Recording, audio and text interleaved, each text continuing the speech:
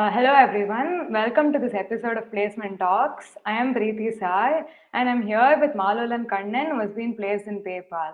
Hey Maalolan, it's great to have you here with us today.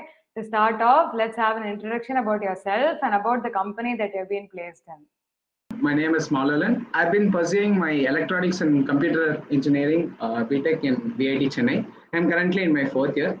As Preeti has just told, I've got placed in PayPal. Right now, it's an intern-only opportunity for me, which I'm hoping would get converted in the future. PayPal is a multinational fintech company. Though it is a fintech company, which deals in digital payments, its core is still technological. So I really take this as a good opportunity for me to express my technological skills as a software developer engineer in PayPal.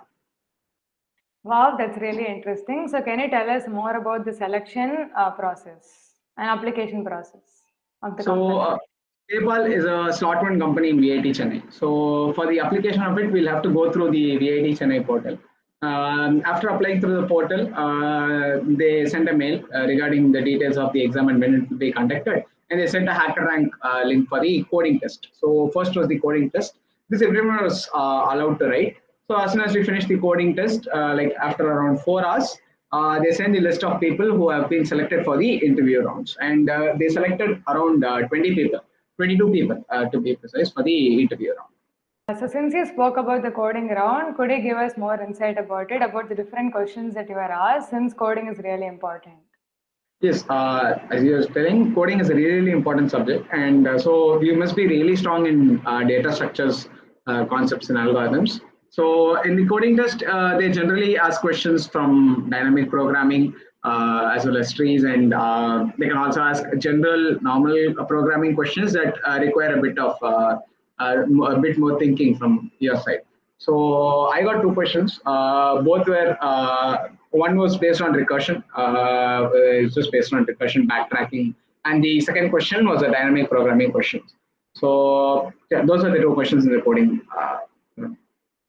The next question for you. So, how to build a perfect resume? Because without that, you wouldn't have got such an amazing opportunity. That's completely true. A good resume always stands out to the people who are taking you for hire. So whenever you try to build your resume, make sure that you have a lot of personal projects in it. Not only the projects that you're going to do as the part of the course curriculum, you must also be part of different projects that showcases your different skills, basically. You must be able to point out different skills that you have from the projects that you have made. Regarding personally, I have taken part in a lot of hackathons. So that has given me a lot of insight on how to build good projects and how to build real life projects, because that you won't get through college. So try to take part in hackathons, try to make good projects through hackathons. Because I do think that was really a standing, that was something that stood out. That's why my resume would have stood out. Because even though being an electronics and computer student, I was the only one who was selected after the coding round. So apart from the coding round, the resume plays a really huge role. So do work on it. Also do a lot of internships. Even that will give a lot of value to your resume. Okay, that's really helpful. So moving on to the next questions. Since you've spoken about the resume and the selection process, so according to what I've heard, GPA plays a very important role when you sit for placements. So do you think having a good CGPA is really important, or is this just about the skills and knowledge that you have? What I would say is CGPA is when you're going through campus, CGPA is really important for you to get selected to write the coding test first. Because I've seen a lot of people, I've seen a lot of people who have not been selected just because they are not a 9-pointer. Even though they had really good skills in programming, everyone knew they had really good skills, but they were not selected to even write the coding test because they didn't have a good CGPA. So CGPA does play a really huge role for you in order for you to write the exam. But after writing the coding test, after writing that, the interview rounds, they are all based on skills. So the CGPA is only for the coding round to get you selected to write the coding. Do you think the syllabus taught in college was more than enough to crack the interview, or did you have to learn anything other than that? So what are the different resources that you used for your preparation? Definitely, the courses alone taught in college would not be enough for you to crack the interviews, as I've seen. Because even through college, we had data structures and algorithms. We had it in our second year, and placement started at the end of third year, so the beginning of fourth year. So definitely, in due course of time, you would have forgot a lot of concepts. But DSA is like the most important thing that you have to focus on to get selected in coding rounds as well as in the interview rounds, because DSAs are everywhere in order for you to get selected for placements. So that alone would not be enough. I would recommend trying to practice a lot in platforms such as Lead Code and Geeks for Geeks. I personally like Lead Code a lot because of the UI. UI experience is really good there. But Geeks for Geeks is really good in order to use solutions, in order to understand the concepts really better. So do use all the coding resources that are available. There are a lot of coding resources available. There are many YouTube channels as well who provide a lot of questions and they solve the answers step by step. So you can learn a lot through them. I personally only used a lot of YouTube videos to get myself through this. So please do practice outside. Only college will definitely not suffice for your placements. So when do you think is the best time to start preparation? Definitely, I would advise to start preparation at least, if not at least, by mid of third year. If you can start it anytime before, it's really good. Just keep practicing every day. Just do one question also. That's completely fine as long as you keep in touch with all the skills that you have. Because keeping in touch with all the concepts is really, really important. It's easy to confuse one concept with another, and you need to be really clear on each concept in order to solve any coding questions, because coding questions are not going to be straightforward. You're not going to get it also anywhere. You'll have to solve it at that moment. Even that half an hour of time, you'll have to solve it then. So do keep practicing. Start at least I should say 1 year before you must start, if not at least 6 months before you must start. Don't keep it to the end. Don't be like I have 2 months of winter vacation. I think that should suffice. No, do not leave it like that. I was a person who almost would have left it like that, but thankfully some of my friends were like, just opened my mind, told me start it before, or else you'll have a hard time. So please do start it before. Start at least 6 months before.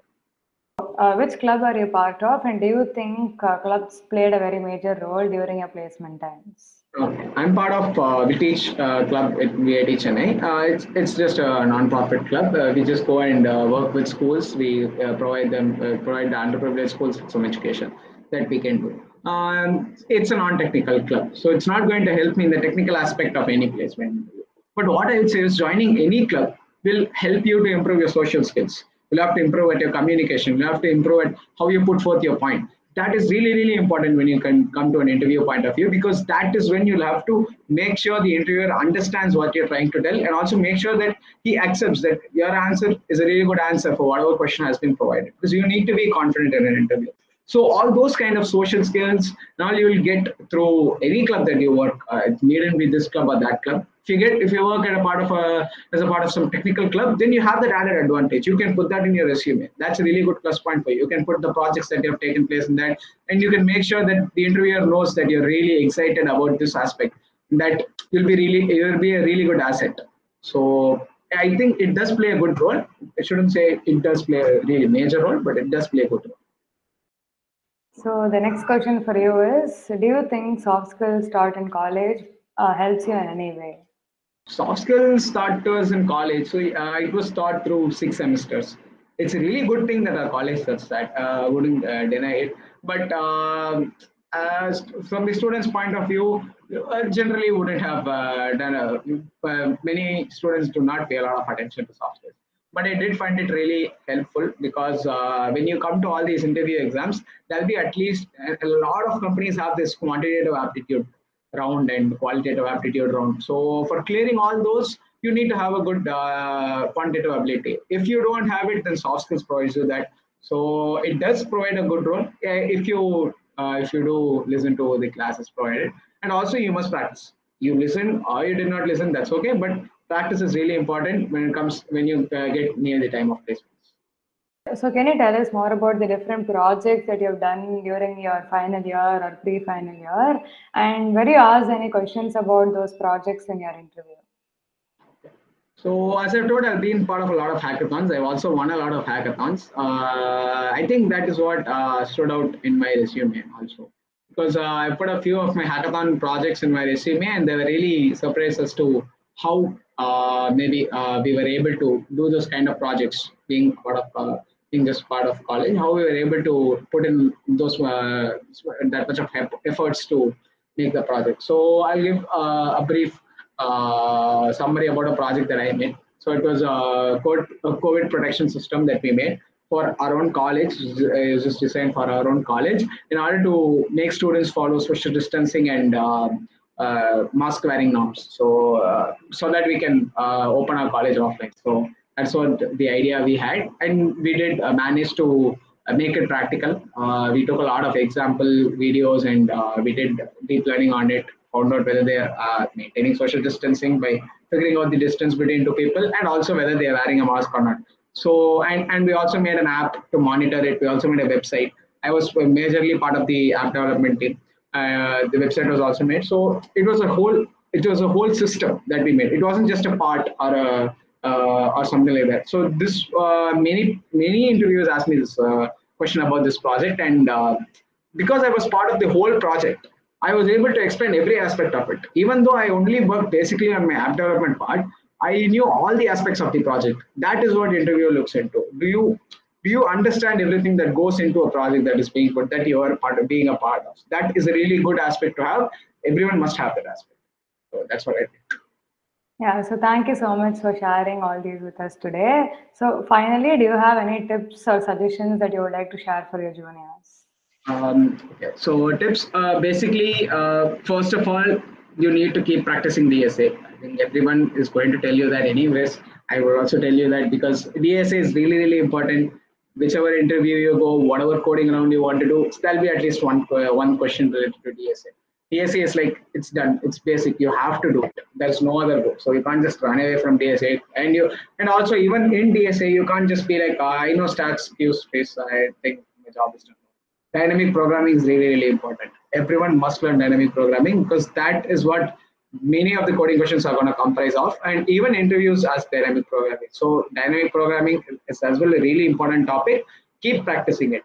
Please start your practice on time, at least 6 months before, as I've told. Please do not put it at the end. If you put it at the end, there's going to be a lot of difficulty because there'll be a lot of concepts to cover, and you'll have minimum time to do it. You might even feel you might even feel sad. You might even lose your self confidence knowing that people have been preparing before you and they are at a better place right now. You aren't. I've seen a lot of people get demotivated easily because of this aspect. So please do start your preparation a bit earlier. One more thing is about the companies that come. Super teams, there are going to be a lot of super teams that are going to come. There are going to be a lot of team companies as well that are going to come. So you needn't be worried that you won't get placed. Definitely you will get placed. If you put in good efforts, you will get placed. It's the efforts that you put that get you either to a dream or to a super team company. So you put in a lot of efforts. You try your best to get into a super team company, you can get into a super team company. You try your best to get into a dream company, you can get into a dream company. But one thing that is going to be there is going to be something called the luck factor. I'm just giving that a name, but it does play a huge role in it, and you can't handle that. You can't change the luck that happens in interview because I've seen personally for the same company, some interviewers ask really easy questions. They just come and just have a chit chat and then go away. And then some people just come and bombard you with questions, make sure that you feel really sad about yourself, that you don't know shit. They'll do these kind of things just to make sure you feel bad. There are a lot of interviewers like that as well. So you can't choose who is going to come and interview you. That isn't in your hands. But you can only learn whatever is there. So keep learning, keep practicing. Don't lose hope anytime. You will get placed really soon. That's it. I'm sure everything that you spoke today would be really helpful for all our juniors who are watching this video. So it is really great to have you here today. Congratulations and all the best for your journey in this company.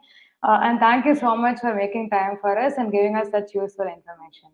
Thank you so much, PlaceXP, for providing this opportunity that I'm able to talk about my placement experience. Thank you, Preeti, for taking an interview of myself. Thank you.